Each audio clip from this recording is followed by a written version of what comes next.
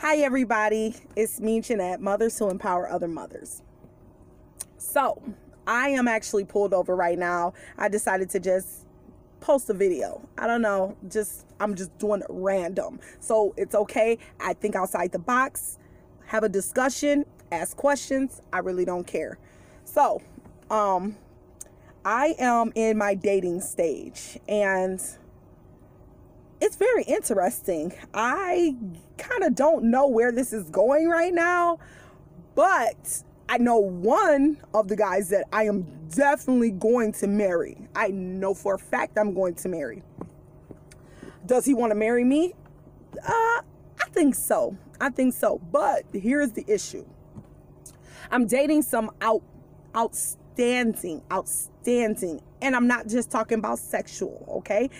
Don't get no ideas, but it's okay if you got that idea in your head, then whatever, go with the wind. So I'm actually dating a couple of guys, and I am so in tune with how they act and how they treat me. Number one, if you can make me laugh, because I am like the most silliest, but at the same time, I'm the most serious. And I'm going to laugh after I just said that, so bear with me. So anyway, I said number one, if you can make me laugh and keep a smile on my face, we can be best buds. Like, I can open up to you. I can understand your sense of humor. All right. Next thing, number two, do not judge me. I am not perfect. I am not God, and I am not a saint. You know, I don't mind getting dirty. But anyways, that's either anyways. So, that being said, so I said number one, if you can make me laugh and keep a smile on my face, we are best bros, okay? Number two, you will not judge me because once again, I'm just me, okay? Number three, I love men who are down to earth. They don't live in la la land. They set goals, they have a potential, and they also have a good drive. And I mean a good drive. Like, if I see you and I know you're working, okay, yes, I can, kind of, what's the word? Like, kind of be annoying at times. And I'm just saying that because that's just me. I'm probably thinking about you. I probably miss you, and you crossed my mind a couple of times. So I might throw a couple of texts here and there, flirt with you, try to flirt with you. I may call you just so you know that I did call, so you can't say I didn't call, because I'm one of those people that text a lot. So I just want to make sure that you either see that I called, or I want you to know that I'm thinking about you. So those are just different things that I deal with while I'm dating. So we're going to go to number four. So number four, he likes to take me out. He's not afraid to be around me. He's not afraid to introduce me to people, because once I am the most respectful.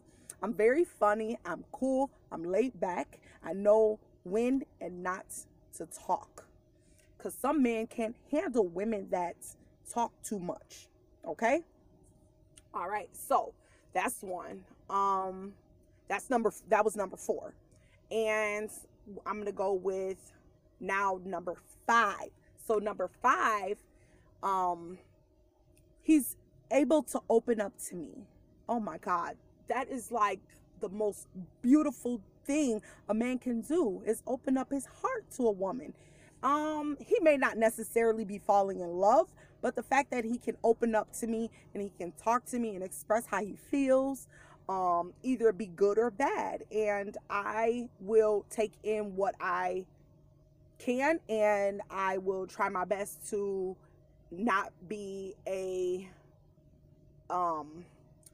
burden to him, or any type of negative energy given out. Okay, like me, I'm a very positive person, so I like positive people. I like people who are happy. I like people who are who strive to be successful and can balance their life. Now, me dating multiple people, some people find that very hard and very difficult to do, but for me, I find it okay, and I can balance. And since I have found like a connection with a couple of guys that I'm seeing, I am okay. I'm okay.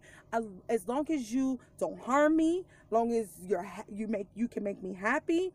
If you do things that are like not what I expect, then I will slowly pull away or cut you off completely. That's just me. I love my peace. I love my comfort. I love to be happy. I like to have a good time and enjoy myself. So, those are just the things that I just pinpointed, just a couple of things that I actually enjoy with dating, and I'm excited. I'm dating to soon, maybe in the future, to get married. So whenever I'm ready and whoever it is, to be with, then that's what I'll take. I'm picky, but to an extent. And we all have flaws. We all have things that we need to work on as individuals. And I do my best to take care of me first. I make sure that I'm happy. So when I come to you, you're like, oh my gosh, she's always so happy. She's in good spirits. She's, she handles herself well. Okay. Yeah. I do, sometimes I do have to find that peace of mind to pull myself back together so I can be me and so that I can be the best of me.